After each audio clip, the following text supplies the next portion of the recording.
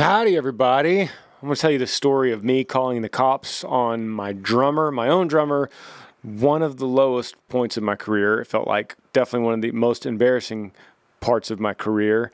And I'm joined today with my drummer, Caleb Kelly, who was the source, we'll call it co-source of this predicament. Welcome to the Granger Smith Podcast, episode 46. So much fun. Caleb's one of my best friends. So many good stories with him, and probably more to come as more of these podcasts roll through with him. Comment below as you hear these stories if you want to hear more of Caleb. The best way to get a hold of me right now, if you want to talk to me right now, you go to Cameo, get the app on your phone, Cameo or cameo.com. You could find me on there, and I could send you a video message. I could send you congratulations. I could send you a happy birthday. I can send you some uplifting messages or some, maybe you want me to punk you out. Whatever you want me to say, Cameo is a great way for me to talk to you. I could also direct message you. This is actually one of the social media platforms, I would say the only one that I actually check the direct messages on and reply. Just me. I give you my word. It is just me that replies. No one else has access to my account but me. So I'm the only one that's going to reply. I'm the only one that's going to send you a message. So it's a great gift idea, maybe a great thing you want to send your girlfriend or boyfriend or spouse. Congratulations or happy anniversary or probably the most common is happy birthday. But I love Cameo. It's a really cool platform for me to use to talk to you or for you to hire me to send to someone else. It's super, super easy. You could do it as many times as you want. Something I have to talk about is this new album coming out next month. On August the 28th, that is, if you're watching this podcast real time, that is this Friday. Yes, this Friday, you're going to get 2 brand new songs from me, songs you've never heard before, that are leading into the album that comes out in September. So you'll get 2 songs. You'll get to get a preview of a taste of the album. And on that day, we're also going to announce the exact date of release in September, the exact method of release, which I've told you guys before, but there's more after September, so you'll hear more about that. And you'll also get the title of the album and the cover, so a lot to be revealed this coming Friday. Please pay attention to my socials. We'll be putting it all over my socials on Facebook and Instagram and Twitter and TikTok and YouTube.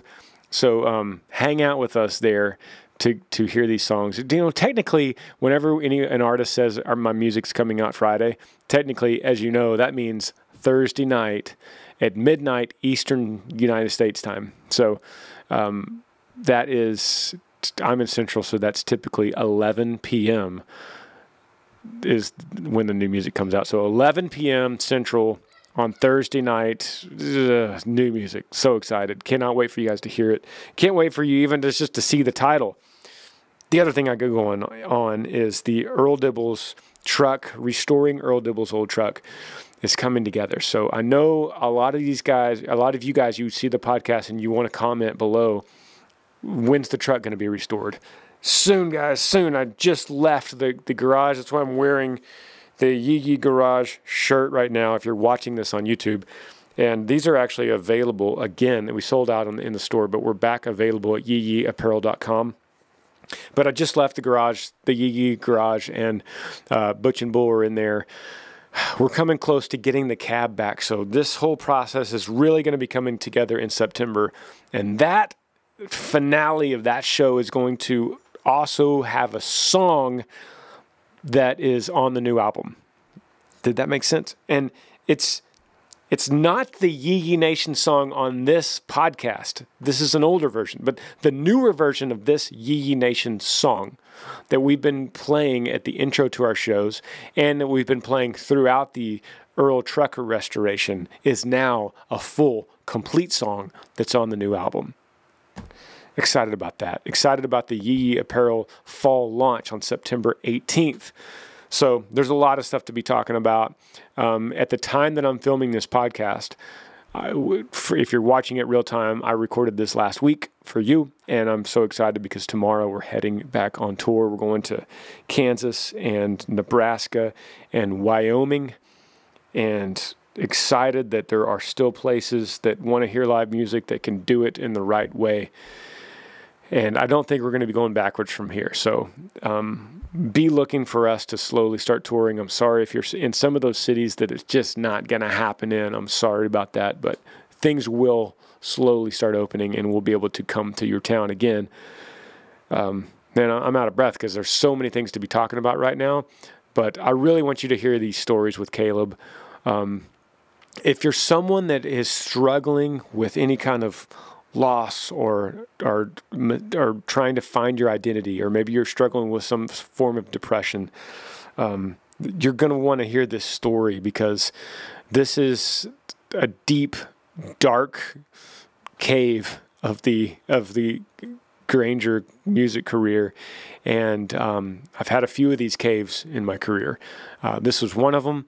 It just so happens it kind of revolved around my drummer. And the only reason I even put it that way, the reason I even bring forth like this is on Caleb, is because we're so close. And he knows my heart, and he knows me very, very well. We're best friends. So he understands that we have taken a journey together. At one point, one brother might be fallen, and the other brother lifts him up, and then we switch, and then another brother's fallen, and the other brother lifts him up, and me and Caleb swap places, and we have for the last decade.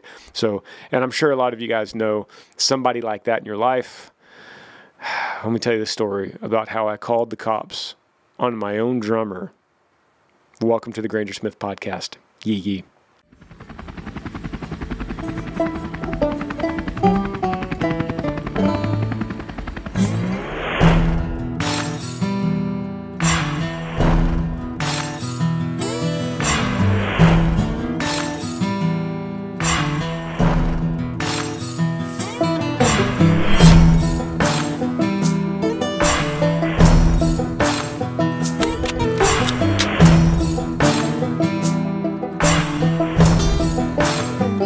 Dead cans and diesel, mud tires and smoke. Long line of 4x4s bumping down an old back road. Ranger cold one's high, it's a redneck invasion. Yeah, you're rocking with that yee nation. Caleb, you are part of probably several of the worst nights I've ever had on tour. Mm-hmm. You feel proud to have that status? It's nice to be remembered, but no. So you were the only band member, hopefully forever, that I had to call the cops on. Mm-hmm. But not just like a disorderly. Like we had to call the cops. I had to call the cops to really intervene in my business. And I want to get to that. I want to lead up to that moment.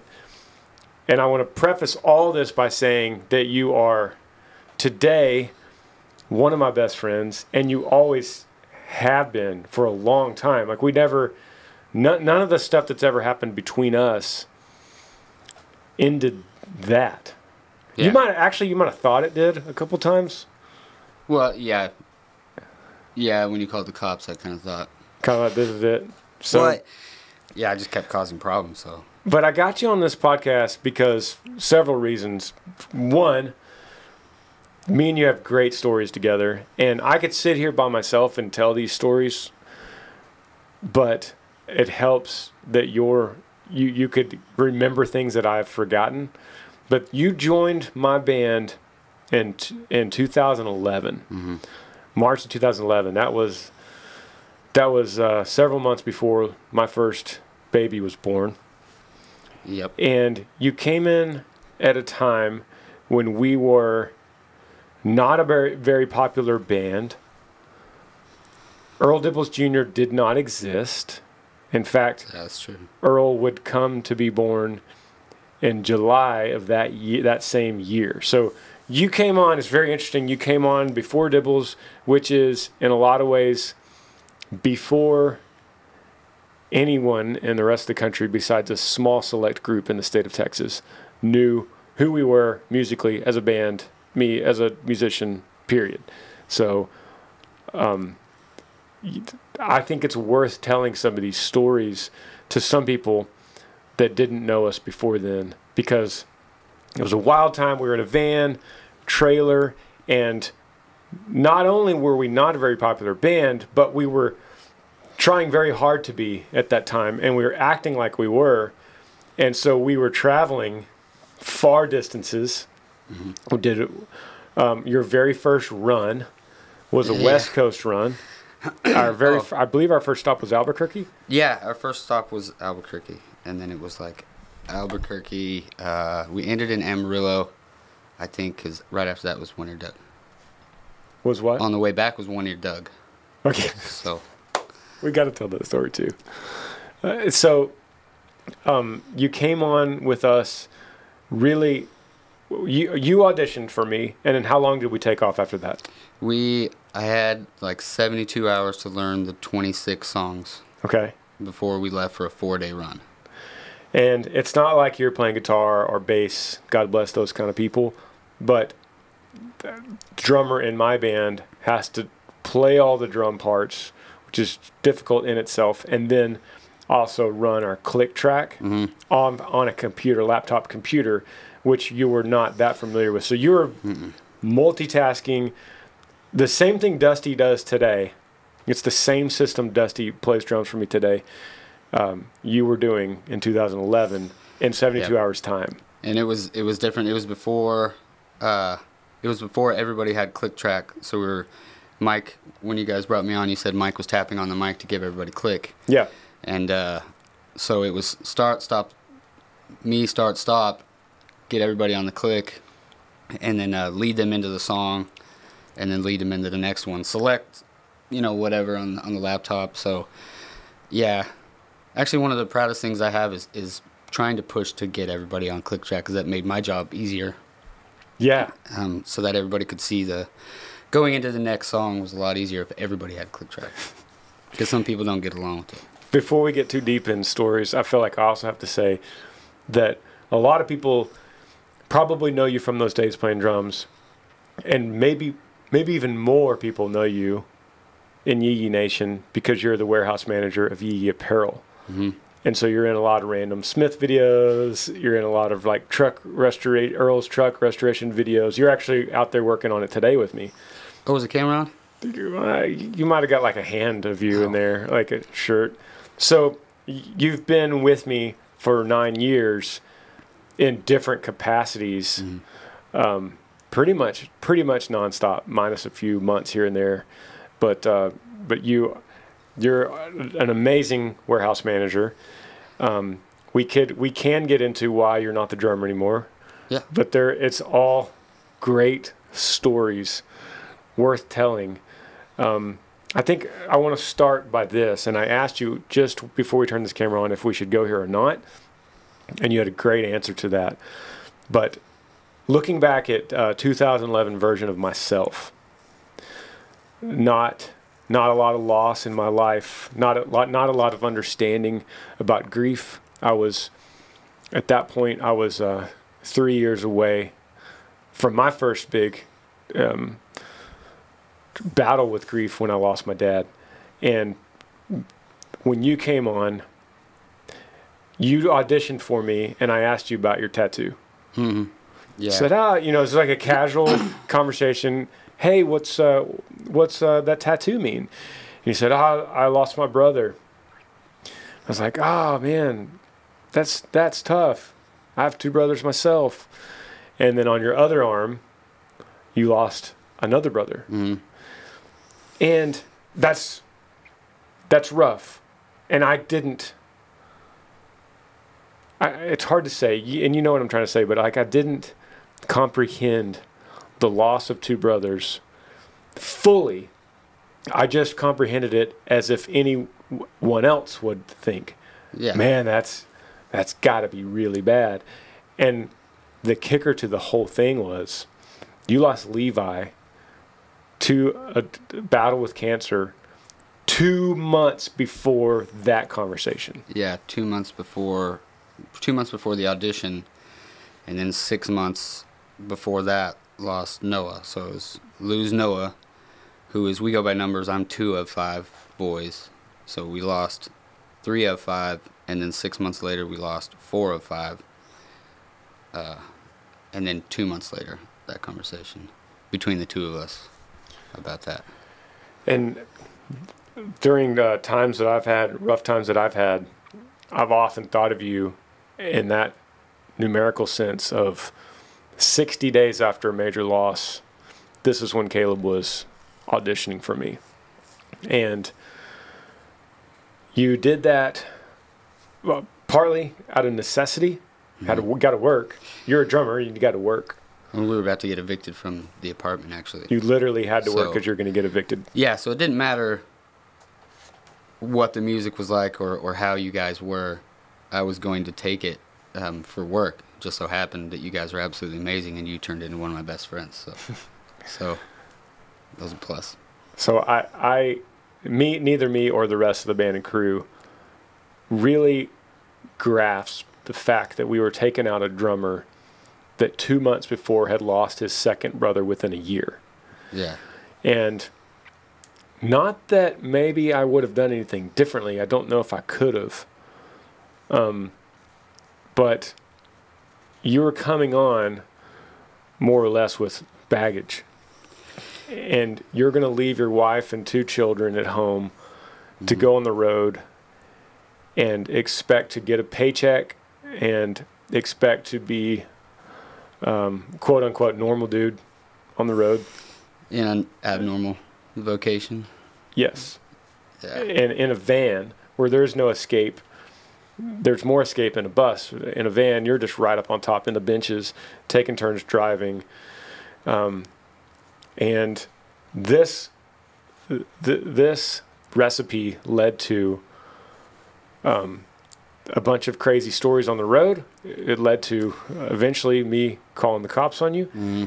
It also led ultimately to an understanding of grief and loss and coping with it that I would have to return to and try to take notes from. And so tell me that first show in Albuquerque, were you thinking about the brothers? Yeah, because I think they would have been really, really happy for me. They always wanted to see me do that. They saw me play, but to do it and that be my job, they would have been super excited. And I think that's something anybody who deals with loss is, from the loss of that point of that person on, you're robbed of those shared memories, to where you can say, this person would be happy, or call them up and say, hey, look what happened, guess what happened, Yeah, so, exactly. So yeah, every single time we played, I was thinking about them, especially in Flagstaff. Yeah. So yeah, they were always on. You want to go there? You want to go to Flagstaff? Yeah. So yeah, that's fine. I think the first time, and I'm sorry, I didn't really think this story was going to go this way, but it kind of really helps. If I don't tell this backstory, then you're just a crazy dude. Yeah. But the first time we all noticed that you were dealing with demons was, and a lot of it with you came from alcohol. Mm-hmm. So it's hard for you because, as I've come to understand over 9 years, you have very 2 strong lines of descendants, Irish and Mexican. Mm. Both very proud cultures, both very family oriented, both very society relationship oriented, and both really involve alcohol as a part of communion. That's right. With family and friends. That's right. So you sit down, you have a beer with your buddies, and you feel normal. Mm-hmm. So you knew that alcohol, and you're not an alcoholic, by the way. No, it It just amplifies certain things that you're dealing with. Yeah. In my opinion. So you knew that you weren't an alcoholic. You're not chemically addicted to the substance. So a few beers with your buddies would make you feel normal again. It'd make you feel like you're on a path of being in the perfect respect and remembrance of your brothers and doing what they would want you to be doing. Yeah. If you don't do that and you're like you're not going to touch alcohol, you're going to avoid all these situations, then you're living a life that's absent of normal in a lot of ways. Yeah, it's probably what you're thinking, right? Yeah, and you don't feel normal already because it's not normal to lose 2 siblings in a little over 6 months, so you already feel a little abnormal. And then removing something else from it, it all feels weird. But when you can just sit there and be like, I'm just gonna have, a couple drinks and just relax and be happy and enjoy life the way they would want me to. That was always the goal. Yeah. Just to be normal, to enjoy something. So I remember Pflugerville, Texas. Yes. Graham Central Station. I believe this is the first time, right? Yeah, that was probably the big one. Yeah, for some reason I had the hospital on my mind that night. Okay. Yeah. So we had a few drinks after the show, very normal, very casual. And I'm just thinking for you, I'm speaking for you. You probably think, beer, 2 beers, maybe a mixed drink. We had a great show. Friends and family came. I feel normal. I'll have another. Let's amplify this feeling of normalcy. And I don't know, after that point, it wasn't a lot. You didn't have a lot. You weren't stumbling. No, it it's all bubbling there by the surface. Yeah. It never really takes a lot for it to kick off. So someone comes and tells me, Caleb, you got to go get Caleb. He's outside in the trailer, and he's having a meltdown.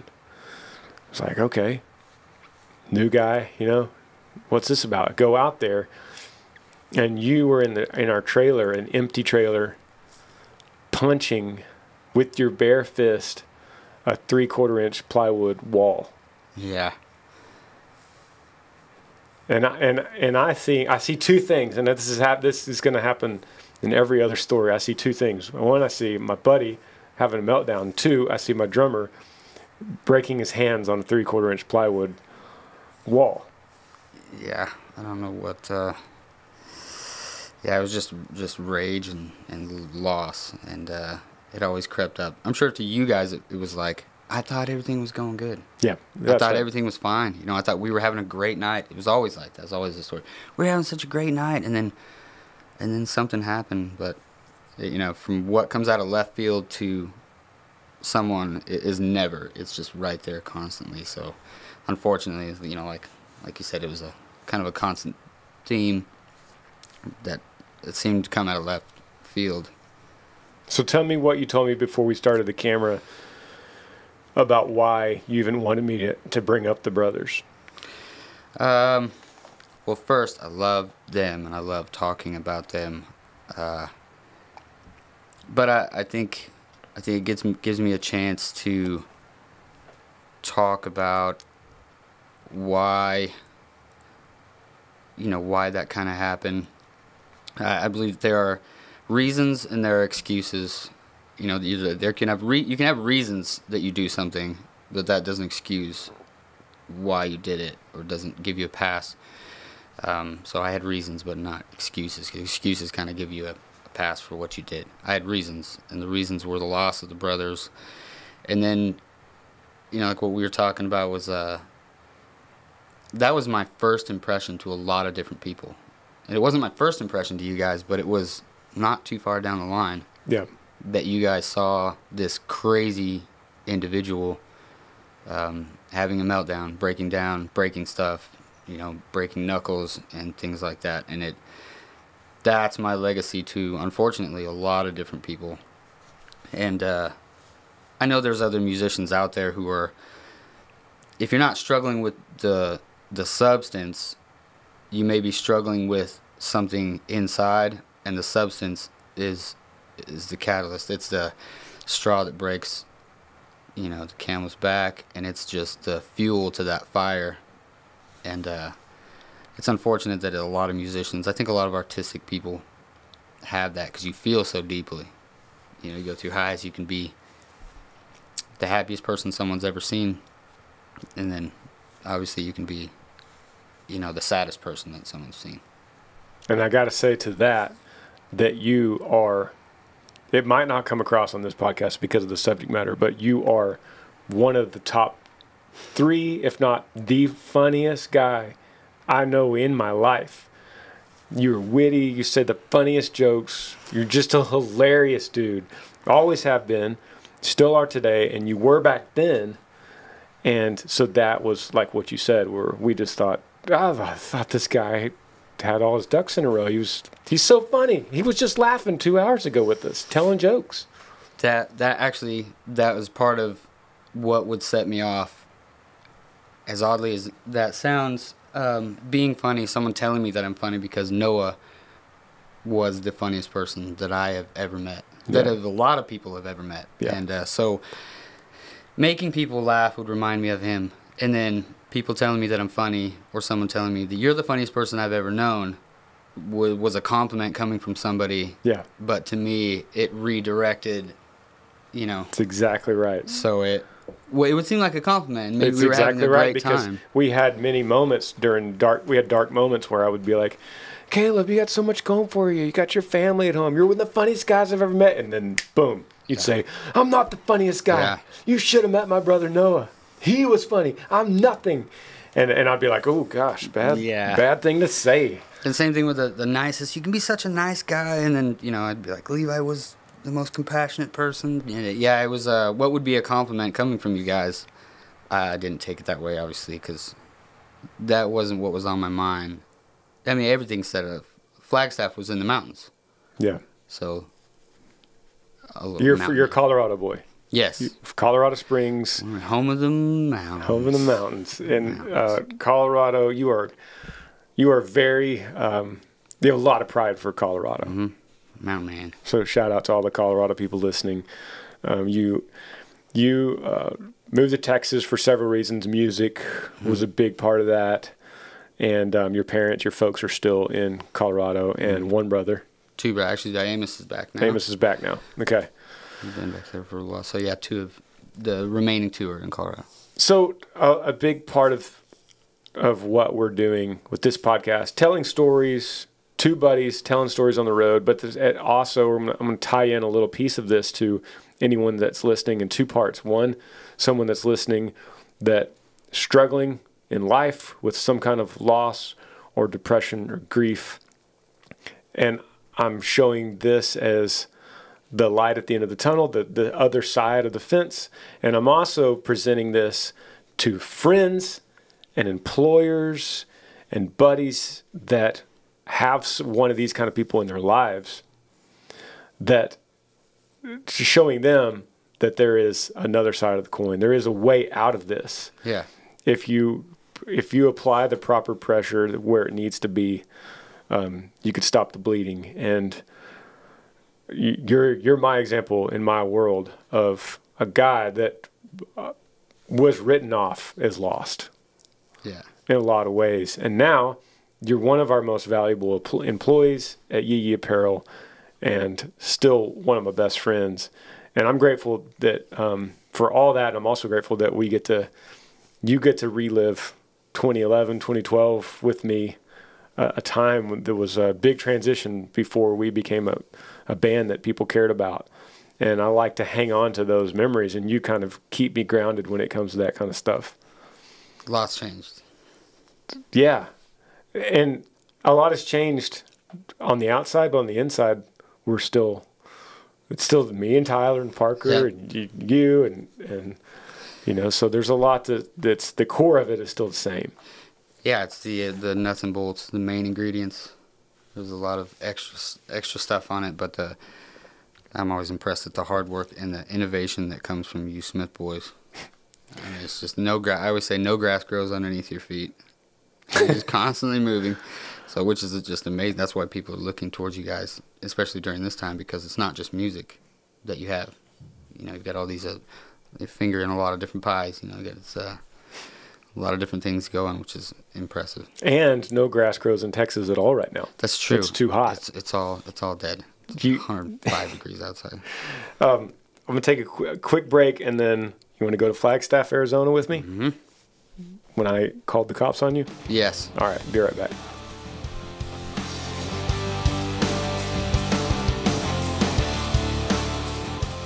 So we're rolling in the van. We got a little run. We're going to Arizona.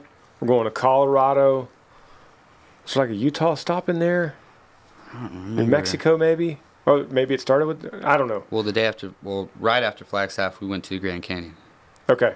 So we have a little Western run with the band, and this was in 2011? I think so, yeah. We go to Flagstaff, Arizona to play the Museum Club, small music venue, a really fun place. And the day starts, when we arrive, the day starts with me, you, and maybe Tyler. Johnny and Tyler, because we were training for the boot walk. Johnny and Tyler were training for the 100-mile boot walk that we were doing. Was that the first year of it, maybe? That was the second year, because you guys did the first year right before it, and then I was happy to join. Okay. The second year. So we were in this little routine of getting to a venue, and during our off time, we would put on combat boots and walk to try to get our legs acclimated to walking long distances. And breaking boots. And we start walking in Flagstaff. We start at the venue, and we just start walking. And our only reference was the mountain that was there. It was like a big mountain there. And we're like, let's walk to the foot of the mountain. Thinking like maybe there's a stream there, really cool. Path we could path, walk and on. then maybe we can get up into the mountain a little bit. Maybe there's some kind of trail. So we start. We didn't know this, but we go right into a Navajo reservation. No signs. No signs. We just walked straight into it. And what we also didn't know was it's not good to walk into a Navajo reservation. Yeah, it's not very. It's not very. I mean, I imagine it's probably nicer if you're invited, but we just started walking, and that's when we saw that older gentleman at the backside of that store. Yeah. He was like, no. We thought he was, I don't know what we thought he was on or something like that, but it looked like he was trying to get our attention. At like a grocery store. Mm-hmm. It's like behind the grocery store there was this man, and evidently that was the entrance to the reservation. Like that next street was going to start the reservation. We didn't know that. And there was this old man. We thought he was homeless and drunk. He was yelling at us to tell us to stop. Stop, stop. And we thought he was like going to say, stop, my car's broke down and I need some cash because I'm, whatever. So we ignored him as we would just a bum asking for $1. We just keep your face straight forward, just keep walking. So then we entered the reservation unknowingly, and things started happening around us. Faces were turning towards us. Everyone was eyeing us. So then the two dudes. Yeah, they started following us, and were yelling at us. Yes. And we were like, all right. In their language. Yeah, obviously we're not where we're supposed to be. But it was an accident. We wouldn't have done that. But yeah, it definitely started to get a little intense. Just kind of yelling and stuff like that. And as we're walking, I remember walking back through like that little.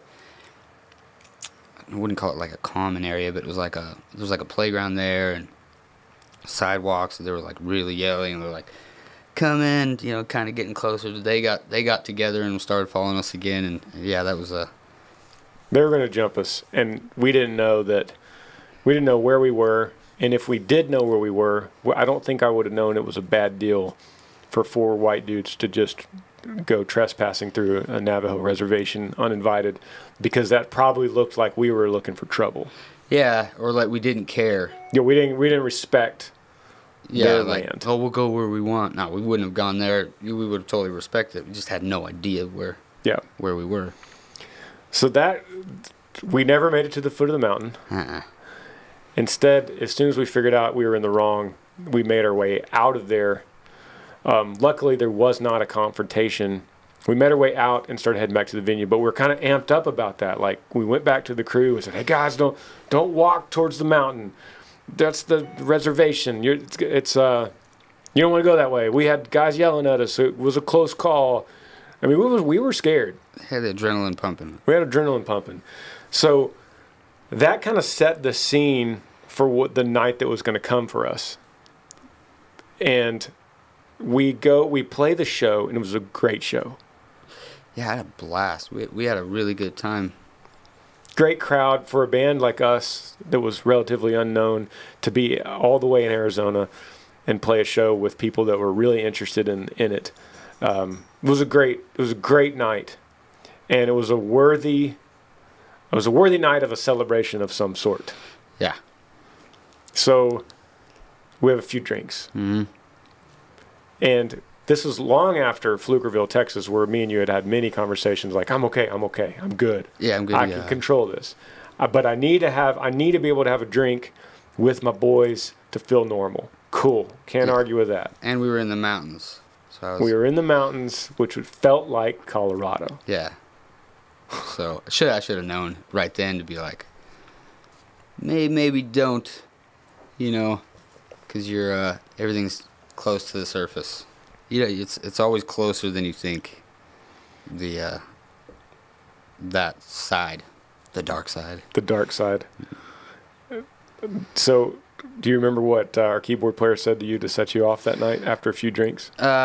Love him to death. I don't know if you'll say his name. I love him. I don't think he listens to this podcast. All right. Well, we'll call him Derek Herrera. And the poor guy, it wasn't his fault at all. He was just trying to get us to load up.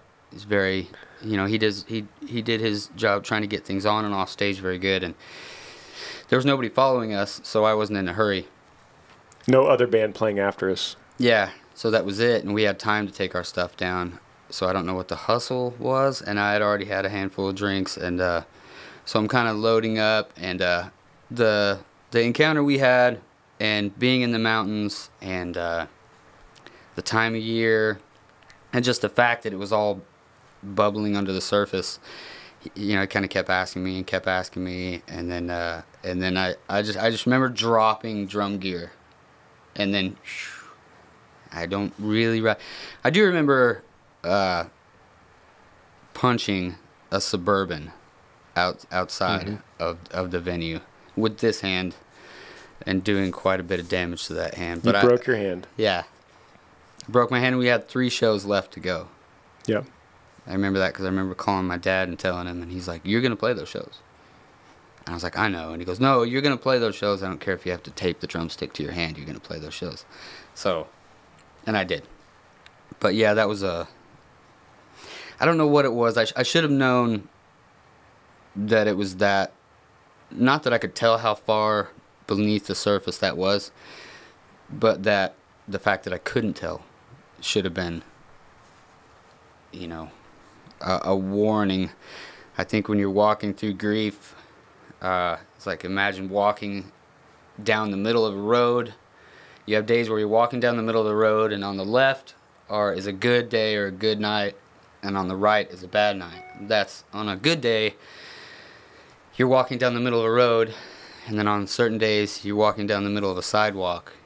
And on that night, I was walking like down the blade of a knife. So that's how it could have gone either way, and it very quickly went bad. Jekyll and Hyde, as you called it back then. Yes, Hyde. You became Hyde. Mm-hmm. It was truly, as Lincoln watches The Incredible Hulk, it was truly, you turned into the Green Man. Mm. And you couldn't go back. And the Green Man, he doesn't like Caleb. No, he wants to destroy everything that guy has. I come outside, and you were punching the back of a Suburban, the glass, as if it's a padded couch. You're just slamming it with your hand, and you're breaking the bones in your hand. Couldn't feel it, didn't care. So I run out with Tyler. We we stop you from hitting the Suburban. And luckily, we didn't confront you because you were ready to fight anybody or anything. You would have fought your own family if they were there. Yeah. You wanted to fight anything. You would have fought God or your dad or the angel Gabriel. Didn't matter. You wanted to fight. So when Tyler came out there to break it up, you turned on us like, okay, let's go. Hey, if you don't want me to punch the Suburban, I'll punch your face. Basically, in a bunch of words and hours of conversation, we, instead of antagonizing you and getting mad, luckily we recognized that you were not Caleb.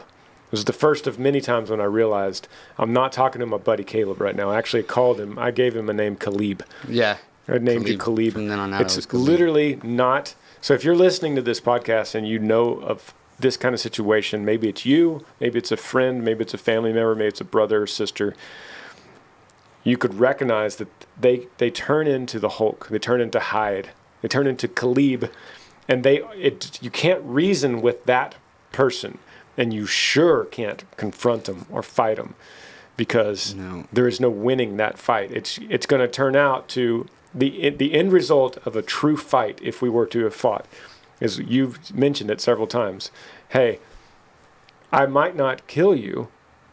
You might beat me. But in the end, you're going to be missing an ear and half of your nose. Your eye's going to be gouged out. You're going to remember me. You're going to remember me for the rest of your life from your deformity that you have from this night. That's basically how you put it. Yeah. And luckily, Tyler and I realized that. We diffused the situation, and we talked you into going to bed.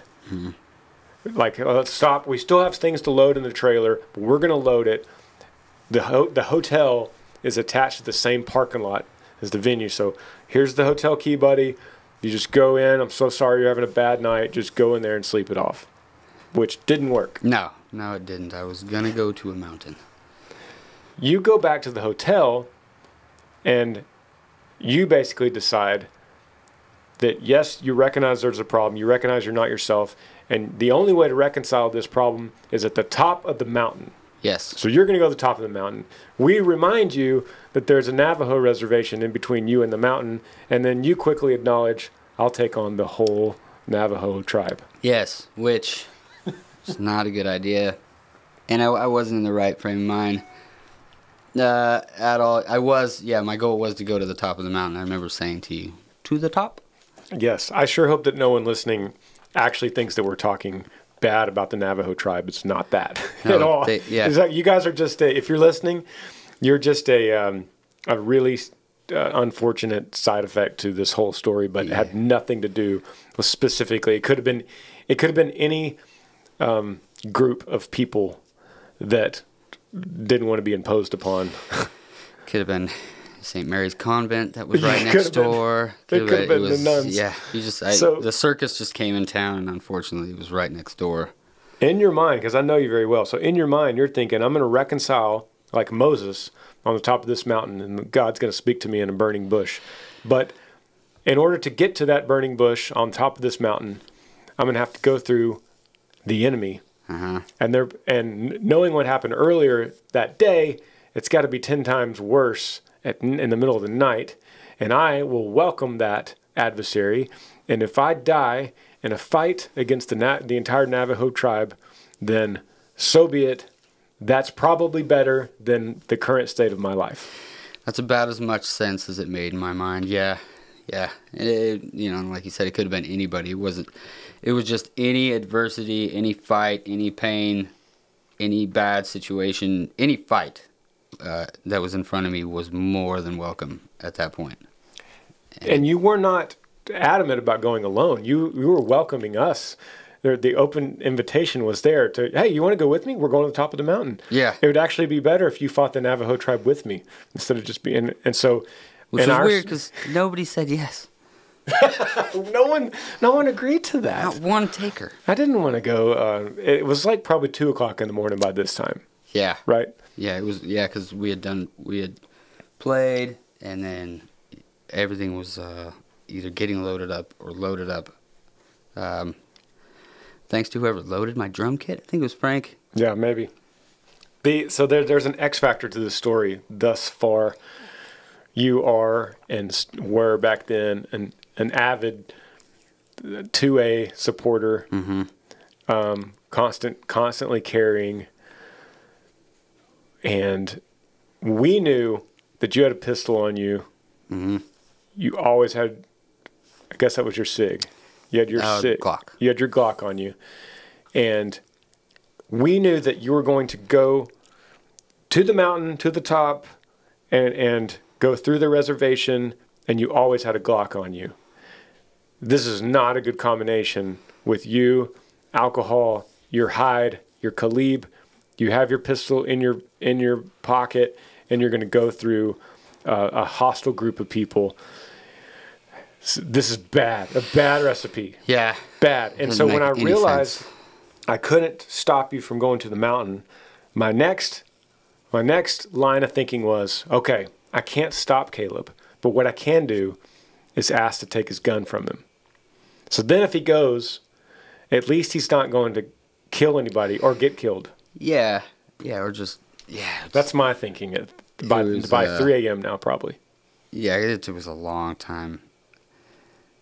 Probably hours of awkwardness. But yeah, that was my plan, was to kind of go to the top of this mountain and just go there. So I was going to stay the night. So I realized, because you played the show, you didn't play a show with gun on you. Because we were playing at a bar. So you had it in our trailer, in the center section of our trailer that had a separate lock and key. Mm. So as I'm putting this together in my head, I realize I'll take the key from the trailer and I'll go hide it.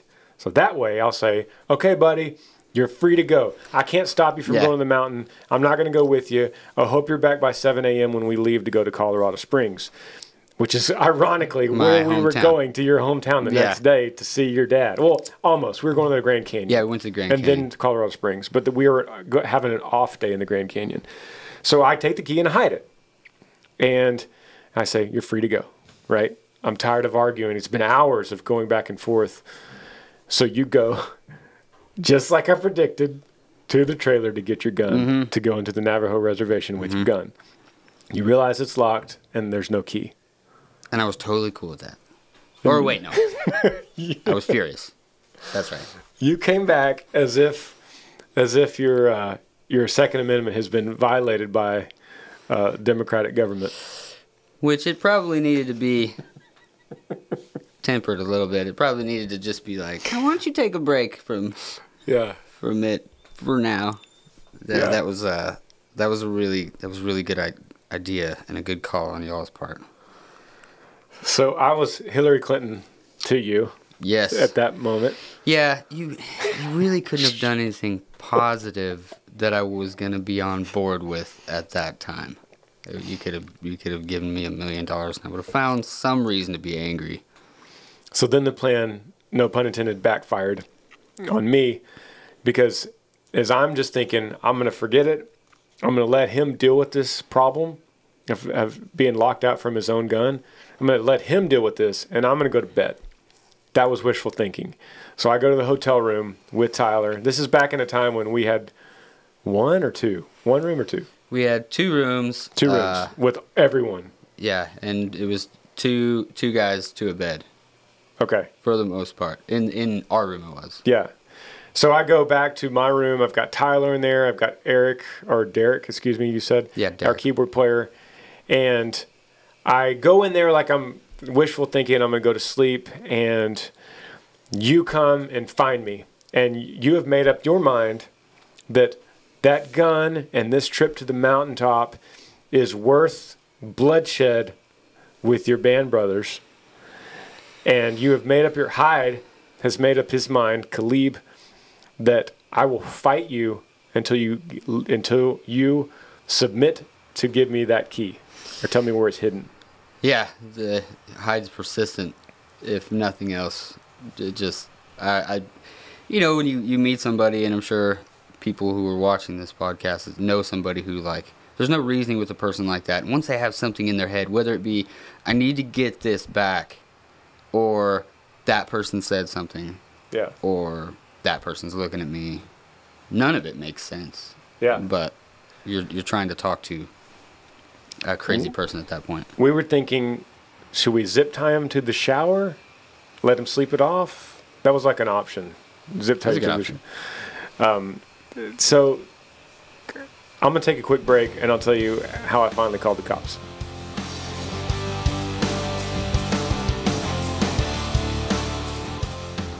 So this all came to a head when you basically, during a conversation in the doorway of the hotel, I'm saying, sorry, buddy, I'm not going to give you the key to the trailer, to your gun. Mm-hmm. You're on your own, and you stuck your foot in the door. Yes. And said, here's the ultimatum. I did. Either you tell me where that key is so that you can give me my property back, or we're all going to fight. And I Yeah. realize that I'm taking on all of you, and I'm okay with those odds. I'm okay with the consequences of the bodily harm that might cause me, which is the same thing you thought about the Navajo tribe. Yeah, I wasn't really worried about. I wasn't worried about what happened to me. You know, because it was just needed to get to something, and I think maybe even a little bit of accomplish something. Yeah. You know, like get a victory. Yeah. You know, because it didn't feel like anything was. You know, it would have been not to achieve something where it just seems like everything's kind of going. You know, I'm sure that was part of it. Yeah. Mainly it was because I had my mind set on it, and you can't tell someone, you know, who's that crazy right then, no, or you know, it's just you're dealing with a crazy person at that point. So I've pretty much left with one choice in my mind.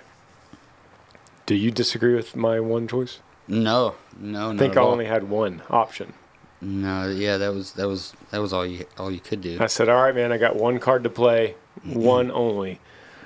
I got to do what is probably going to be the most embarrassing moment of my personal career. I am going to have to call the cops on my own drummer. Mm-hmm. Please, Caleb, don't make me do this. Don't make me live out a terribly embarrassing moment in a relatively small town where we call dispatch and they come to Museum Club. They're going to know who the band was that played there. They're going to know me. Yeah. Please don't make me do this. It was a huge town with a lot going on. Yeah. Please don't make me call the cops. Please don't make me do this. But you're only leaving me one choice if you don't back down. You stood there with your foot in the door, stared me right in the eye, and said, I'm willing to accept that consequence. Yeah. Wish I hadn't been so persistent. Yeah, that's understating it. Your persistence when you're Hyde or Khalib. Yeah, Hyde, and Khalib, he just, he doesn't give up. I'll give that to him. He does not give up. Although I wish he would, would have found a really hard crossword puzzle or knitting pattern. Like, don't give up, Hyde. Keep on work on that puzzle, buddy. You're gonna get it. You'll finish that sweater, but no, it was always destructive stuff. So, as if I was living in some old Western movie, I decided to count to 10. Or count down from 10. Yeah. With my phone in my hand, 911 dialed. I begin a slow countdown from 10. As if that's going to change your mind. Yeah. It was a bizarre, drunk, crazy New Year's Eve countdown. Just in a hotel's doorway. So I start at 10. You don't budge. You're just staring me down, just glassed over, just staring right through me. 9, 8, 7. You're just not budging. Your foot's in the door. You have to get your gun. 911 dispatch.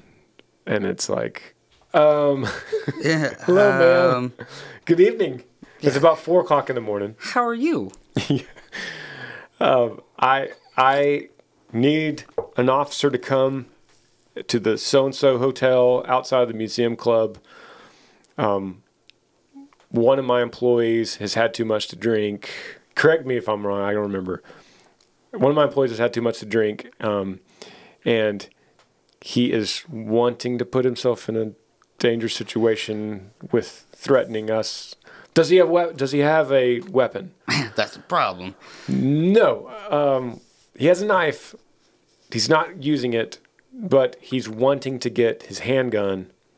Where's the handgun? It's locked away, and I have the key. He's trying to get it. So I basically explained the situation. Okay, officers are on the way. And they kept asking me, like, is he in possession? Where's the knife right now? Like, it's in his pocket. It's a pocket. And he's not in possession of any other weapons, which is, legitimate questions. They're putting officers at risk, sending them at 4 o'clock in the morning. Yeah, they don't know what they're running into. So they arrive. It commences the most embarrassing, sequence. So thus far, I've had more since then, more embarrassing moments, like getting naked on the table after breaking 2 ribs in the hospital in New Jersey. You did tell me that was weird. That was terrible. Khalib switches off as soon as the red and blue lights arrive. Khalib, as it turns out, is a big fan of law enforcement. Yes, he is. He's a staunch supporter of law enforcement and the military. And he typically calms down when he's talking to law enforcement. I don't know what. He's got a lot of bad qualities. To the bitter that end, one's all right. To the bitter end, Khalib is a law enforcement supporter. Yeah. True American patriot. Thanked him, talked to him about that. Yeah, they were super cool, too. They were really nice. Well, when they showed up, yeah, like you said, Khalib all of a sudden turns and is just talking to them. You met them in the parking lot. Yeah. And they're like, where's the guy we're dealing with? You're like, oh, that's me. Yeah. I'm the guy that called him. Yeah, up. they're like, all right, we're looking for her. That's me. And they're like, you? And I was like, yeah. And they're like, all right, let's, and they're kind of looking me over. They were super cool. So one comes up to me. It's like typically what they do. Like if 2 cars came and one branches off and goes straight to me and he's like, where's the firearm? It's like, it's in this trailer over here. And he walks over there and checks the lock. Okay. He's like, keep it secure. And you, meanwhile, are talking to the other officer. Mm-hmm. You're telling him the story.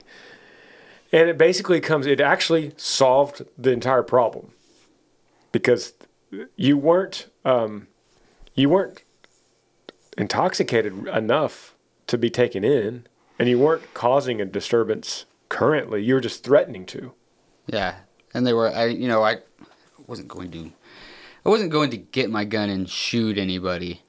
I was going to get my gun, which was just in a drunk dude doing that and wanting to go climb a mountain is just a bad idea. Yeah, I believe that. It's just a horrible idea. You're right. Because you don't know what would happen. Yeah. So just the fact that I wanted to do that was a bad idea. But you fundamentally, it all boiled down to you have a Second Amendment right to carry, and no one was going to take that right away from you. That's pretty much what the entire thing boiled down to. It wasn't about I'm going to go hurt somebody or I'm going to kill myself or anyone else or shoot anything. Or you just wanted to have it on you because I wasn't letting you. Yeah. And that was a problem to you. Yeah, that was it. Like I said, you get a really, really intoxicated person with one tunnel vision goal in their mind. And that had to happen for some reason. Or that was my goal, at least. So they basically told you and me, go to sleep. Mm-hmm. And you listened to them. Yes. Sort of. Sort of. You listened to them in terms of leave the gun alone. Uh-huh. So then you went to bed, and we went to bed, and then you got back up. Yes. And went to the mountain. Yes, I did. And I didn't get all the way up to the mountain. So I went towards the mountain. I stopped in the middle of that big, common area, or that area right there in the beginning of the little village area, and just screamed and invited whatever was gonna happen. I don't know, a fight or whatever. So, but by that time, what was it, 3 o'clock in the morning? Some random dude screaming in the middle of that little park area. I wouldn't have gone out there either. This is a little bizarre. And then I fell asleep up against a tree in that little park area right there. Only for, I don't know, it could have been just a handful of minutes. And then went back. You made it back by roll time. I went back to the hotel room. I slept, in the closet, I believe. And then we got up and rolled. We got up and went to the Grand Canyon the next day. That's when you realized you had a broken hand, by the way. Yes. You came to. I was on time for roll, by the way. Yeah. To all you guys who deal with time. Yeah. At least I made it to that. You were on time for the roll. You realized when you became sober you had a broken hand. Yeah. And we went, of all places, to the Grand Canyon. It was all of our first time to go. Was it your first time? Mm-hmm. So yeah, all of us, it was our first time to go. And it was incredible. But side note, if you haven't been to the Grand Canyon and you're wanting to travel internationally, save that first and go to the Grand Canyon because it's incredible. It's like a worldwide spectacle. You can't explain it. Pictures don't do it justice. You have to see that chasm, the depth of that. You have to see it with your own eyes, which is very ironic to go to a place like that and experience the wonder of the earth, of the planet, and the depth of the planet and the space while you're dealing with what then become small problems amongst a couple friends. Yeah, it... And we walked through that canyon and didn't say a word. No, and it started off walking together-ish, and then very quickly I was alone, but I wouldn't have hung out with me either. I would. So I'm walking up and down the Grand Canyon, out of breath because I'm hungover, and just tired and nauseous, and my hand's broken. So I stopped. There was snow there at that time. I stopped and I'd stick my hand in the snow, and just sit there. And people were like walking by. They're probably like, "What in the world is this guy doing?" Reeks of alcohol still. He's just sitting on this rock with his hand in the snow, and I went down as far as I could, and then walked back up there. It was a bizarre. I don't count that as my Grand Canyon trip. I always tell Heidi we should go see the Grand Canyon, and that'd be cool to go see that together. And I don't count that trip as a Grand Canyon trip for me because Hyde went. I didn't really go. Yeah. And my hand was broken, so it wasn't like a really good experience. Yeah. I remember we were just walking and we were alone. We weren't with you because we separated just naturally, but we weren't really talking either. No. Like me and the other guys weren't talking either because everyone was, A, we didn't get much sleep, and B, we were tired from walking and cold. It was really, really cold that day in the Grand Canyon. Yeah, it was freezing. Like in the teens, I believe, or lower. And we just all had a lot on our mind. It was a lot to take in. It was a lot to think, well, how do we move forward as a band? Like, are we ever going to be the same in a gig again? Like, is Caleb gone? Is he quitting? Should we fire him? Is he going to... Is this even smart in any level to continue on? So there's a lot of stuff kind of rolling around in our brains, and as in so many other times in music with me, what ultimately healed that was the first show back. Yeah. Because then you reunite in making music together as a group. And each person does his part collectively for the song. And without your part, there is no song. Without any of the 5 parts, there's no song. So we come together collectively and contribute our piece to the music. And that naturally heals the damage that was done that night in Flagstaff. Yeah, you get to work back together, and especially creatively, artistically, you're doing something, creating with another person, and that was always kind of therapeutic, at least for me. You guys had to play with me, so you know what I mean. Like, at least for those shows, it was like we had to at least get along on stage. So, but you guys were always so more than gracious enough, more than I probably would have been, and it was nice to get back to that. Any kind of normalcy So playing on stage was good, even if my hand was broke and I could barely hold that drumstick. So kind of did a tape job to hold it on there. It was nice to be back with you guys. You know, like I said, you guys never like shunned me or anything like that, which was really cool. It was just, how could you guys at that time, how could any of you guys understand, you know, at that time, what was causing me to be so crazy? What'd your dad say? Because we went to the next day after Grand Canyon, we went to Colorado Springs to play that show. What did your dad say when he saw you? He asked about my hand. You know, he was like, I called him right after it happened, or the next day, and told him, and that's when he was like, "You're gonna play those shows," and I was gonna play them anyways, but he definitely made sure that I knew that I was going to play the shows. And then when I saw him, you know, he asked about my hand, and you know, he always calls me Cabe, so, and you know that, you call me Cabe.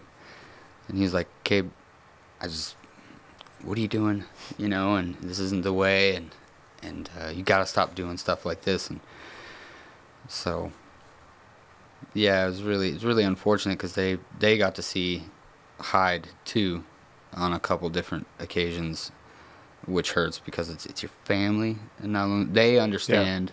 You know, they understood the loss of Levi and Noah. So it doesn't make any sense. You're terrible to whoever you're around when you're like that, unfortunately. And that's one of the main things that I want to tell people who are going through grief or whatever you're going through in your life where you're not yourself, is that you might not be able to make it better immediately right now, but one of the best things you can do for yourself is to not make it worse. Yeah. Like, I made it worse. I didn't have to make it worse. My life could have kept going in a direction and slowly climbing up the hill. But so many times I'd get up a little bit and then I would make it worse. Jordan Peterson says that no matter how dark of a hole, no matter the depths of hell that you have created for yourself, no matter where that is, it always could get deeper. And humans have a great way of finding a way to get deeper in the hole they've already made. Yeah, it's 100% correct in that. If you would just wait, it's hard to do that at the time, obviously, but if you would just wait, things would get better. Or like when I tell people about grief, I go, it doesn't get better, it gets different. And sometimes different is the answer to prayer, to what you're dealing with at that time. Just wait. Don't make it any worse. That's one of my main goals in life. When I talk to people who are dealing with stuff, it's just that's what I tell them. Don't make it any worse. You know, the only thing after River that I could tell you at that time was I don't know what to tell you what to do, but I obviously showed you what doesn't work. You know, and that was the only thing I could tell you, and I'll never pretend to understand what that loss was like. But that was the only thing that I could say. You know, yeah, I remember that. You saw, I don't know, I never knew what to tell you, how to go forward or to do this, but, you know, unfortunately, I showed you. I remember that conversation.